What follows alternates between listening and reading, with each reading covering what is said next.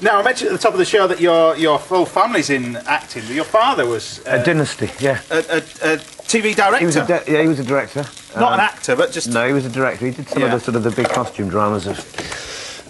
earlier years he did the Six Wives, or some of the Six Wives of Henry VIII, Casanova, Marie Curie. So he was. Is that when you used to go with him and see that? We used to go on a Saturday. Made? Me and my brother would often go on a Saturday to the television centre in White City, and it was like going into sort of mini Hollywood, really. You know, because in one studio you'd have Grandstand, then you'd have Dixon the Dock Green and Colditz and all those sort of shows. Because your brother's Philip. That's right. He's Life on Mars as well. That's it. Yeah. So that gave you the bug to do it then, I suppose. Well, I'd had the bug. It was the theatre really that I got the bug with, rather than telly, because I mean I always loved the stage.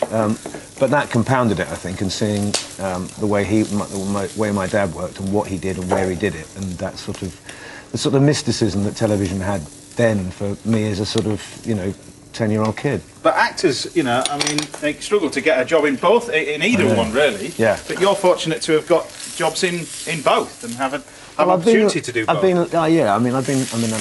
been very fortunate, but I've always, because I started I started on telly, actually. I didn't start in the theatre, but then I thought, I've got to learn how to do it properly, so then I started to work in the theatre. Really? Is that where you think... Yeah, I mean, yeah, because I didn't know what I was doing. The first play I did, where I played a sort of vaguely decent part, happened to be at the National Theatre, and I wasn't very good in it.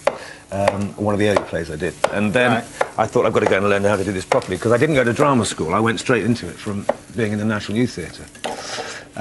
Is that the best way to learn, treading the boards, or stuff like if you did it again, would that... Well, in a way it is, but, I mean, drama school now is a way in. There's no other alternative, really. Yeah. You sort of got to do it. But I've always maintained a sort of... I've always worked in the theatre. I've never not done theatre. I think the longest period I haven't done is sort of 2 or 3 years. And I try and do a play a year, and luckily enough, doing Hustle and Spooks over the last sort of 8 and 5 years, respectively. Isn't it difficult with doing what you're doing to get typecasted in something like, you know, people know you from television, of course. The theatre is almost less known, but you know. TV, things like Hustle and stuff like that. You can, yes. I mean, but luckily, I mean, doing things like Hustle and Spooks, which in terms of the character was so different, because playing the Home Secretary in Spooks and then playing Ash in Hustle, I mean, they couldn't be more diverse. Yeah. So it's a question of, you know, picking and choosing, and if one is fortunate enough to be able to choose a bit, then it's then you can avoid that. And then you've chosen, well, both now, because you've got Hustle, which the new series starts on Friday. Starts on Friday, yeah. And it's the final series. It's the last one. Yeah. The denouement, yeah. After 8 years. 8 years. Would you miss it, or...? Yeah, I will, and I'll miss the people, and I'll miss... it's a great... I mean, it's a fun show to watch, hopefully, and similarly, it's a fun show to do. So it's... I will miss it very... I mean, the last 3 years we've been doing it in Birmingham, and we've had the same crew, so we'll miss them a lot as well. But I think, you know, rather go out on a high than flog it to death until people get bored of it. Yeah, exactly. A bit like this, I'm off. See you later. Anyway, we've got our tuna cooking. I'll just recap. We've got our tuna. I mean, it needs to be rare in the middle. A bit like the mackerel that Tom did. You can actually get away with that. That's the raw salad. It's cauliflower, the cabbage, the red onion, the mint, coriander. It's got a bit of rice wine vinegar, sugar and coconut, because I know Tom wanted that recipe, so now you write it down now. Yeah. We've got some mint and coriander in this sort of raw salsa with some Thai fish sauce. And that I'm going to all blend together and mix in some freshly grated coconut. It mustn't be sort of desiccated coconut, it's got to be the fresh one. So you mix this together into a puree, add some lime juice, and that's almost this dressing done, really. And you add the coconut to it like that as well. And that goes on there. And that's almost done. Some lime juice, and that's our little sort of finished as well. But going on to the theatre. Yes. Got 2 shows today. Yeah, Old Vic, Noise is off, just down the road. Noise is off. I mean, it was a popular... it was a massive hit. Massive hit. 30 years ago it started. Yeah. It was written, Michael Frayn wrote it 30 years ago, and it ran for about 5 years in the West End. And there's been one revival since at the National Theatre about 10 years ago, and this is the next one, really. And it's great to do. Audiences love it. It's a bit like doing a rock concert, really. I mean, they just go mad. But it is very, very difficult to do, because it's almost a play within a play, because you see in the front as well as the back That's of right, the house as well. Yeah, yeah. And it's almost like there's a sort of bit in the second act which is It's like a ballet, and you have to choreograph it. Yeah. And it's people coming in, in and out of doors. And, I mean, it's. Is that because you're relying a lot of the cast as well? So you rely on each other a lot. Yeah. Yes. And does that make it easier because it's such a good cast, or is it? Yeah, I mean, it is a great cast, and it's we all look out for each other. And I think if something does go haywire, then somebody can help you out. But it hasn't been. The thing is, because it's set in a theatre. Yeah. And it's about things going wrong while putting on a play. If something really goes wrong, an audience isn't necessarily going to know. Right. Because of the nature of the beast, A bit like this, because this is only the second time I've done it. Yeah. Hence, I'm hacking up these bamboo leaves, but these banana leaves. But the idea behind this, they just served it as a piece, but you can take a little bit of those, like that. What, and lay the tuna on it? Yeah, and then the idea is you've got this little salsa, this little thing, and we build these up on our little slate, which we've got there.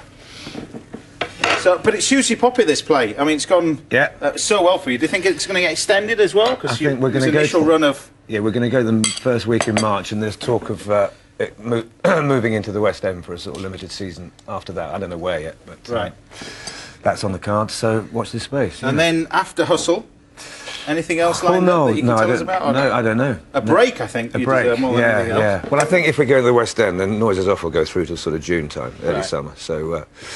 Watch this space. Yeah. Watch this space. Yeah. Well, there you go. There's your dish. We got your tuna, which is literally how it wants to be. But if you do any tuna anymore, it's a bit like steak. Any more than that, it's sort of not worth eating, really. Well, I also think it goes dry and it goes exactly flaky, and a bit like liver, really. You want to have it like this. A lot of people don't choose it because of they just look at it. But I think once you taste it, that's the key. And then you've got this spiced sort of.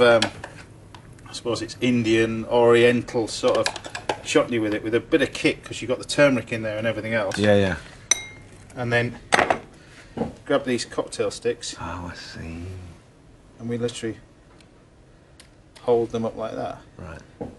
You can, of course, what they normally do is cook in these banana leaves. Sort of steam the food inside. Yeah, or they sort of char grill it, roast it. But you're not the only one with a blowtorch over here. What you do is you just do this, and the leaves change colour. Look. They almost go that lovely glaze. Oh yeah. And there you have it. Fantastic. My tuna with a spicy little thing. So the idea is you take it to the table. Yeah, open them over, and dive in. It'll be hot and spicy, that little bit of pickle, but lovely. Should be quite nice. My colleagues will thank me this afternoon. It will be hot and spicy. Yes. There's water on standby because I put extra chilli in. Will you? Yeah. Thanks for that. Like that? That's good. It's so fresh. God, you did put some chilli in. I did put chilli in. Exactly. Warn him. There you go. Right, what will be cooking for Robert at the end of the show? That's he can eat, if my face eating, that is. His food heaven, of course, is chicken. The chicken is cooked slowly with white wine and stock, along with button mushrooms, shallots, tarragon, and it's finished off with tomato concasse, parsley, and served with a pile of mashed potato. Classic dish, chicken chasseur.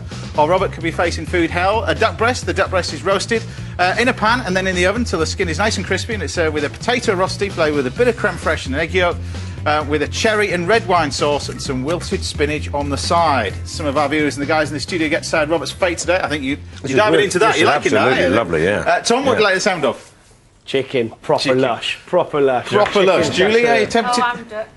Duck? Oh, yeah. Oh, I was thinking it was going to be a whitewash today. There you go. But you have to wait to the end of the show, see the final result. Right, let's begin our journey to uncover the latest Celebrity MasterChef. 4 brand new hopefuls are waiting to see Greg and John for their first challenge, a flat fish filleting skill test.